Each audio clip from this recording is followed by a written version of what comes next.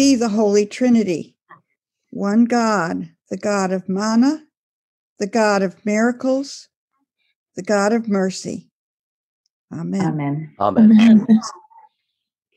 Drawn to Christ and seeking God's abundance, let us confess our sin before God and one another in a moment of silence.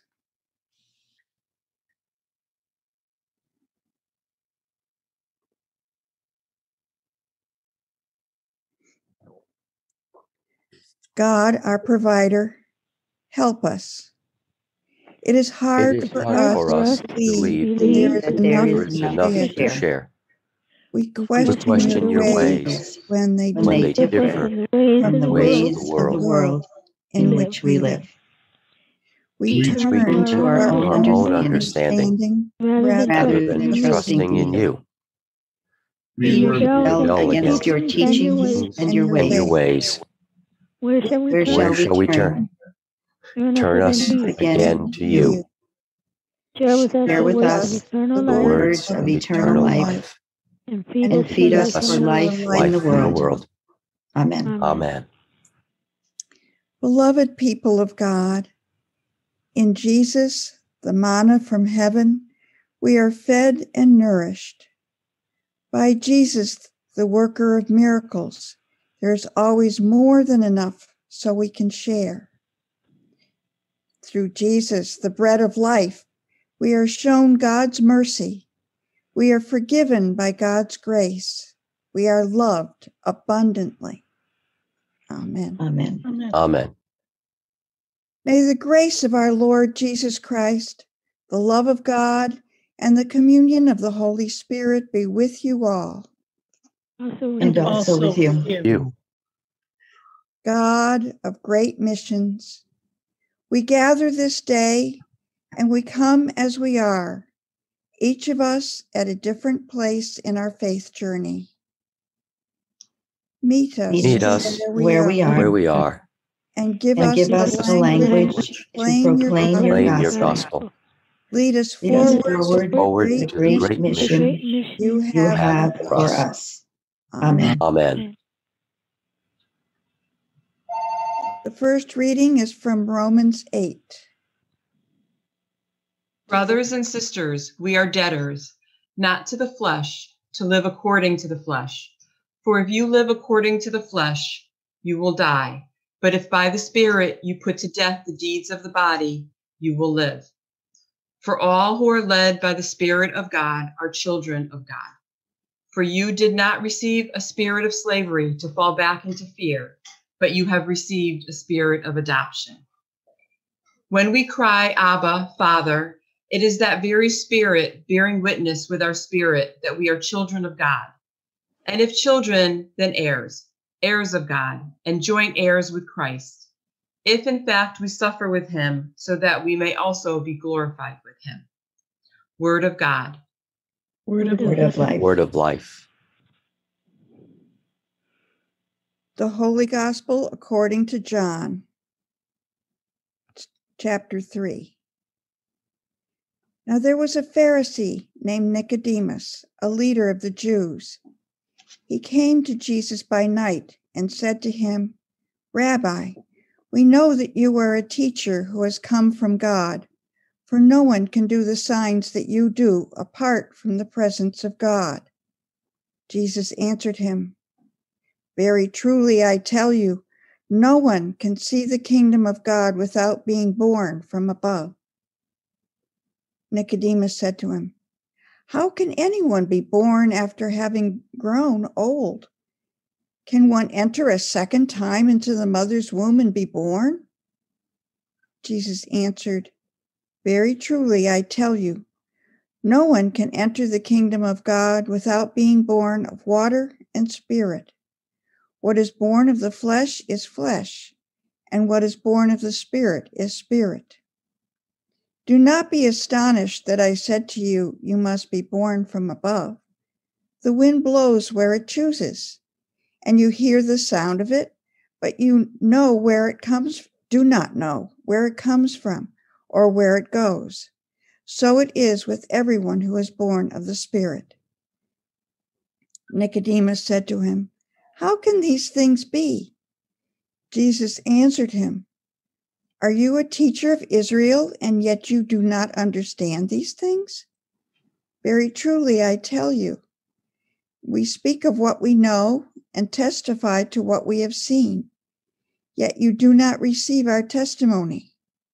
If I have told you about earthly things and you do not believe, how can you believe if I tell you about heavenly things? No one has ascended into heaven except the one who descended from heaven, the Son of Man.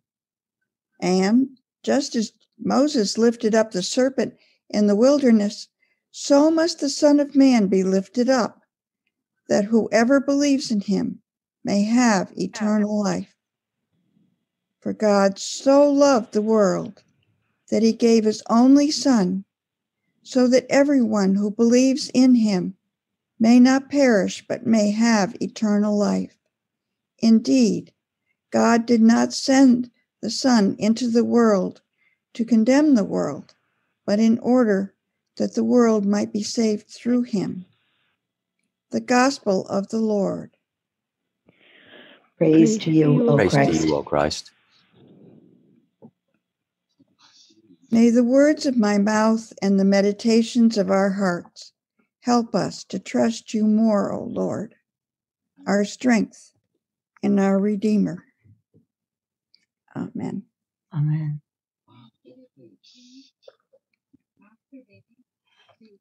It's not long ago that the church to which I'm a member was in the same position as you. Our pastor had left, and we had an interim pastor to help us through the process to get a new one. A time with many challenges, but also many opportunities. And all this for you just as we're coming out of the isolation of a pandemic. That's been a challenge, but also an opportunity too. We've been challenged to learn about Zoom, but that has also made it possible for me to be with you in Wethersfield, Connecticut, while I'm 3 hours drive away in Falmouth, Maine.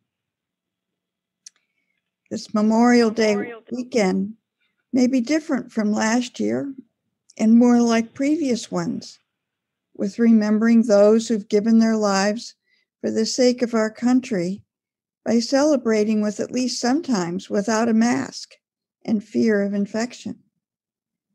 Memorial Day can be a time to reminisce and think about a lot of different people who gave us the gift of memories, people who often said or did things that benefited our lives, people for whom we are thankful, people we love, and people who have loved us. On Memorial Day, we remember these significant relationships. We can picture these people in our minds and remember them and what they did. It's not so easy for us to picture God, and so sometimes it's not as easy to relate to God. We all have images of God, something that we picture in our mind when we say the word God. Our image can grow as our experience grows, but sometimes our image does not quite match what we're experiencing. This happens often when we ask, how can God let bad things happen to good people? If people have been good and obeyed God's laws, they should be rewarded. If God is all-powerful, what is God doing? We want to know God and better understand what's going on. God has been a mystery to us from way back.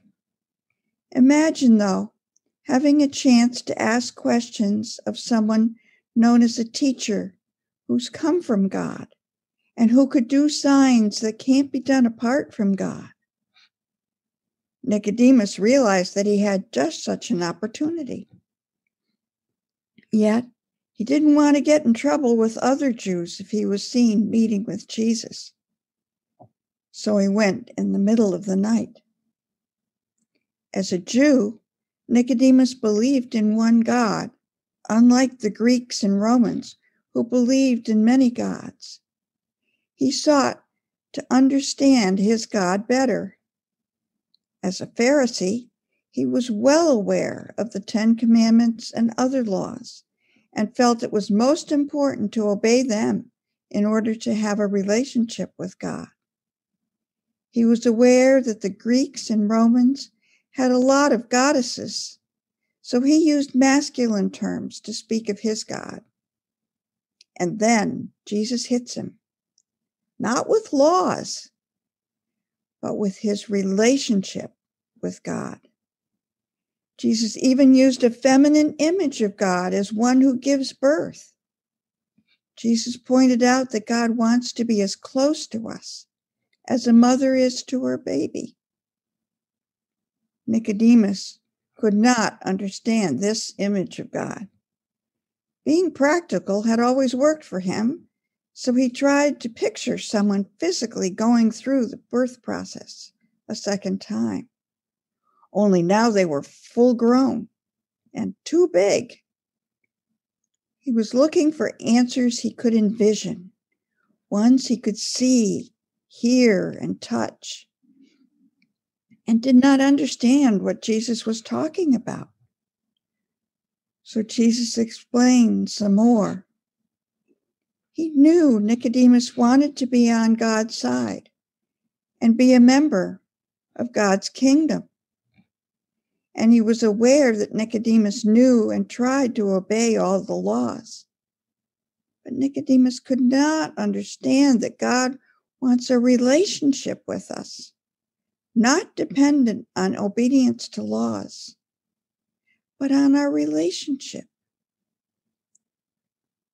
Jesus pointed out an example of something that Nicodemus knew, but something he couldn't see: the wind. Jesus explained that God's Spirit is like the wind, blowing where it chooses, not something we can control. We do not know where it comes from or where it goes. Jesus then further explained another way. Beside the Spirit, through which God reached out to humanity. To help us understand heavenly things, God reached out to us through something earthly, through the Son of Man, through Jesus. Only because of God's great desire for relationship with us, divinity came to us in human form, in the form of an only Son, Jesus, so that we might get to know, trust, and believe in God. It's never been God's purpose to condemn the world, but to bring everyone into an everlasting relationship.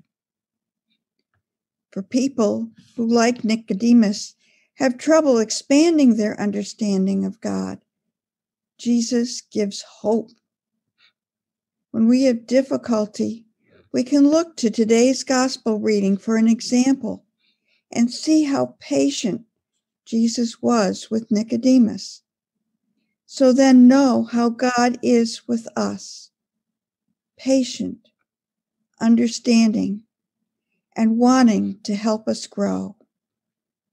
God hopes for us to know that our God is not one who sits in judgment, loving us only when we obey, but as one who wants to relate to us as closely as a parent of a newborn.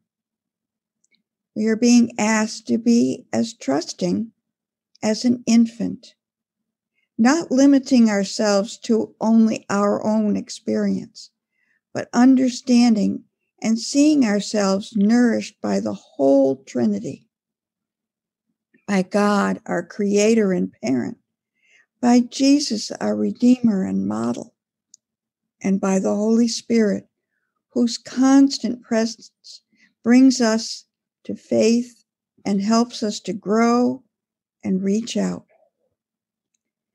So what difference does this Trinity make in our lives, we might ask? Those who know God as the Creator often admire God in creation and see God there. But some who know God only that way may feel that God created everything and then sits up above, watching us, seeing everything we do, and judging us, and giving us punishments when we do wrong. The God and creator of the universe could have chosen to be like that, but has instead chosen to be close to us. Through Jesus in the Lord's Prayer, we are taught to call God a term they'd never used before, Father. In fact, the term that Jesus used, Abba, means something even closer than Father. It means Daddy or Papa. His audience must have been surprised that he used such a personal name. Through Jesus, we came to know a God who desires to be close to us. We see that we are cared about so much. God came to us in human form, in Jesus, to show us this love, God's grace, unconditional love and mercy. God is there always reaching out to us first. We saw that God incarnate Jesus was willing to even die for us. But God didn't leave us there, but exhibited the power and desire to bring death to life and wants to be together with us eternally. At Pentecost, God made us aware of the presence of the Holy Spirit, showing us God's presence with us, bringing us to faith and strengthening us to continue Jesus' work on earth, to continue expanding God's kingdom here. God showed us that our relationship is not passive. We've been empowered through the Holy Spirit to be co-creators, bringing God's peace, justice, equality, love, and care for all of creation. Jesus showed us how. God gives us the freedom to choose to work with God or not. If we say yes, we're given the honor of being co-creators. We are given the opportunity to help God's kingdom come on earth as it is in heaven, as we pray in the Lord's Prayer. What a privilege and opportunity we've been given. With so many also wondering about God as Nicodemus did, may we strengthen our own faith and reach out to others in their faith journey, both inside and outside the church, reassured that our God is reaching out to us continually, giving to us in creation, redeeming us and teaching us through Jesus, and guiding us and strengthening us through the Holy Spirit. In these difficult times, with the additional challenge for your church of going through the process of defining your mutual goals and desires, and then calling a new pastor, may you be strengthened by the love and care of the whole Trinity, which has promised to be with the church throughout history. And this weekend, may the Trinity help us to remember all those who've sacrificed for us as we anticipate new challenges and opportunities with those we know and those we don't yet know. And may the peace of God, which has passed all understanding, keep your hearts and minds in Christ Jesus our Lord. Amen.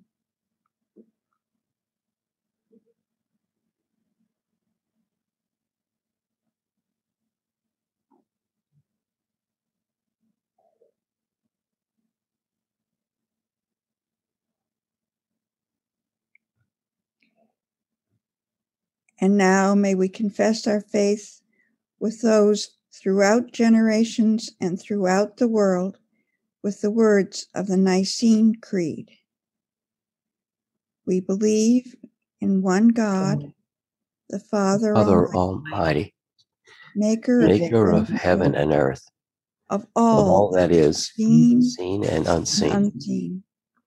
We believe in one Lord, Jesus Christ, the only Son of God, eternally begotten of the Father, God from God, light from light, true God from true God, begotten, not made of one being with the Father.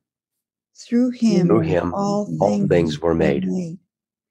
For us, and for our salvation, he came down from heaven, was incarnate of the Holy Spirit and the Virgin Mary, and became truly human. For our sake, he was crucified under Pontius Pilate. He suffered death and was buried. On the third day, he rose again in accordance with the Scriptures. He ascended into heaven and is seated at the right hand of the Father. He will come in glory to judge the living and the dead, and his kingdom will have no end. We believe in the Holy Spirit, the Lord, the giver of life, who proceeds from the Father and the Son, who with the Father and the Son is worship and glorified, who has spoken through the prophets. We believe in one holy Catholic and apostolic Church. We acknowledge one baptism for the forgiveness of sins. We look for the resurrection of the dead and the life of the world to come. Amen. Prayers of intercession. Alive in the risen Christ by the power of the Holy Spirit, we bring our prayers before God, who promises to hear us and answer in steadfast love. We pray, O God, for your holy church around the world. Revitalize and renew us, that we may be reborn once again through the waters of baptism and the blowing wind of your Spirit. Lord, in your mercy. Hear our prayer. We give you thanks for your power revealed to us in creation, for cedar and oak trees, for rushing waters, for the echoes of thunder, for creatures great and small. Inspire us to care for creation as you hoped we would. Lord, in your mercy. Hear our prayer. We pray for all nations and leaders that, led by your Spirit, they will work for a world where all your children enjoy peace. We pray for nations that are currently experiencing war or turmoil, especially for that in the Holy Land. We ask that you help us to work together to find a way to end the polarization in our own country. Heal our divisions. Lord, in your mercy. Hear our prayer. We pray for all those who suffer, especially victims and survivors of trauma or violence. Give respite to those living with PTSD or other mental health concerns.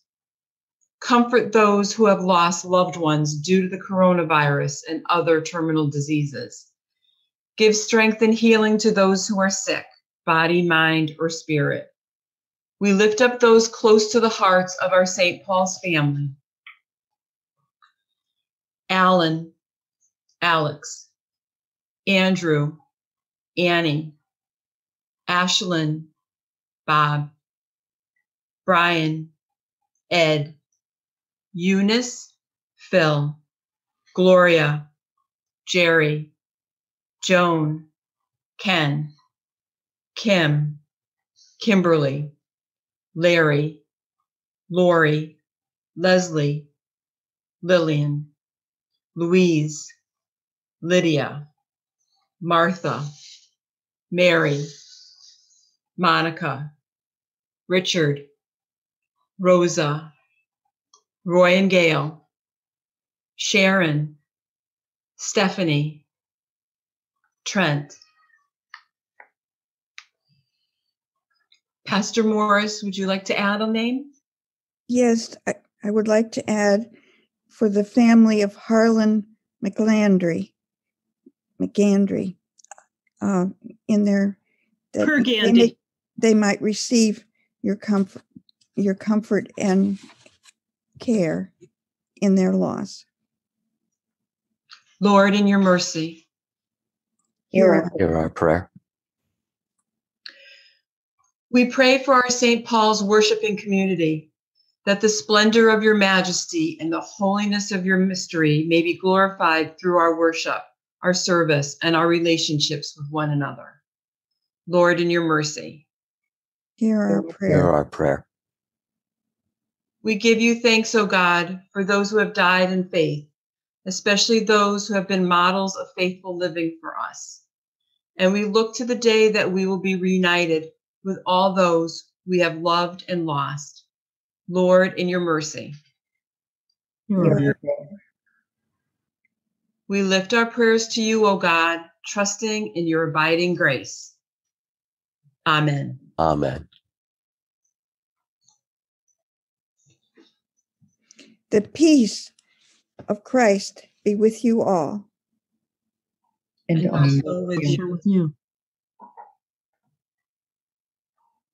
And at our church, we have put our hands up like this, and it looks like we're touching.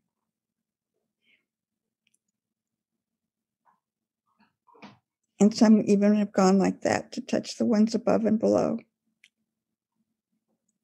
Thought you'd like that.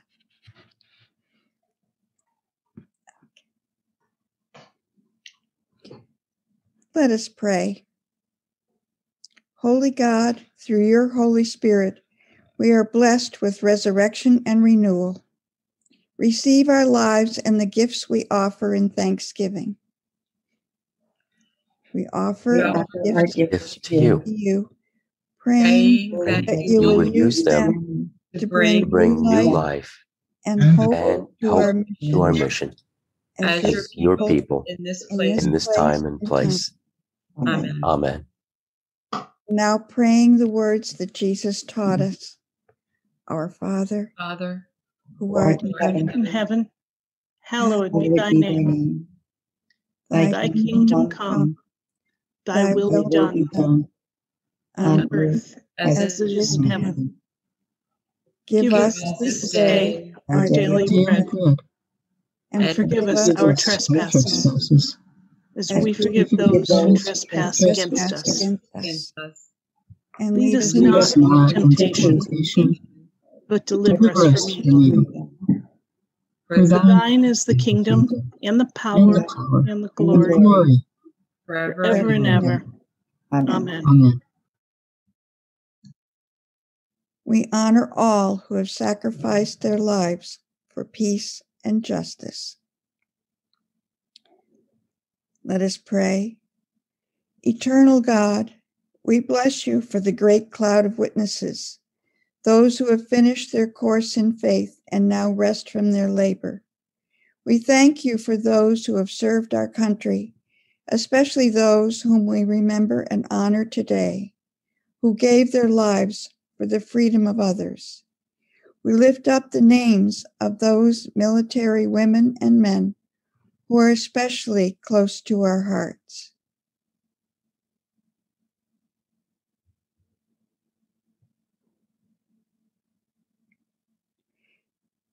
As we remember those who made the ultimate sacrifice of their life for our freedom and for the freedom of those around the world, we pray for peace in our time.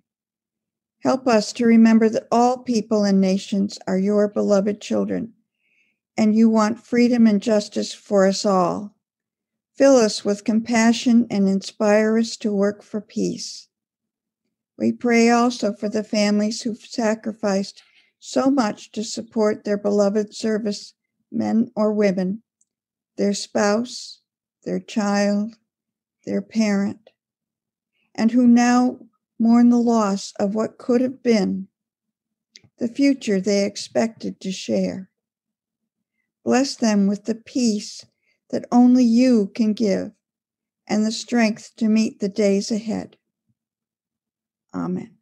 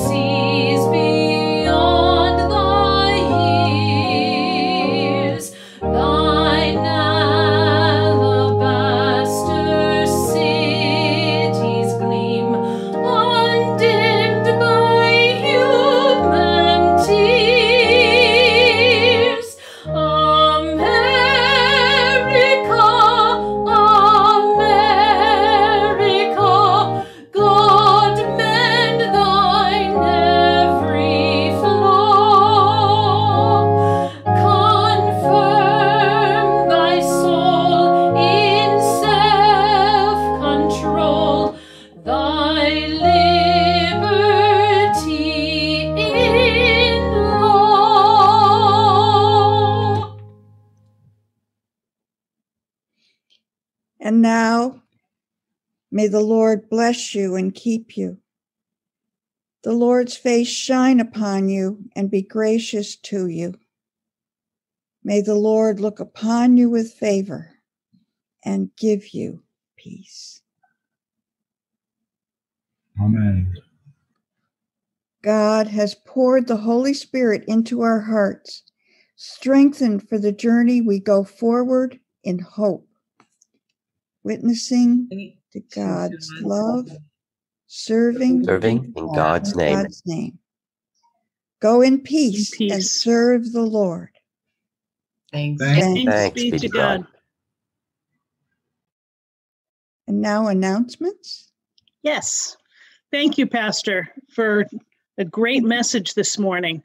I only have a few announcements. The first one, a sad announcement. I found out last night that Jan Pergandy's brother Harlan passed away. So please keep Jan and her family in your prayers. From what Judy indicated, it's possible that his obituary is in today's paper. I haven't had a chance to check online to see if it is or not, but it should be appearing soon if it's not in today's. As far as the coming week, the communications team will be meeting at 7 o'clock on Wednesday, the 2nd of June. And next Sunday, we will be having our Zoom worship at 9:30, but in addition, we, weather permitting, will be meeting outdoors in the parking lot for in-person worship. Bishop Hazelwood is planning on attending that outdoor worship. He will be preaching, and then he has some things to share with us after the service, and he will be available for some question and answer time. We will be monitoring the weather, so watch your emails if it's questionable. Then we'll send out an email on Saturday evening to let you know if there's a change in that. Otherwise, if if the weather is not agreeable for outdoor worship, we will have the Zoom worship at 9:30, and Bishop Hazelwood will join us for that and will be available for the questions and answers. Unfortunately, he won't be able to do both because he needs to, if we're going to be doing outdoor worship, he needs to spend his time from 9:30 to 10:30 driving to get to Wethersfield.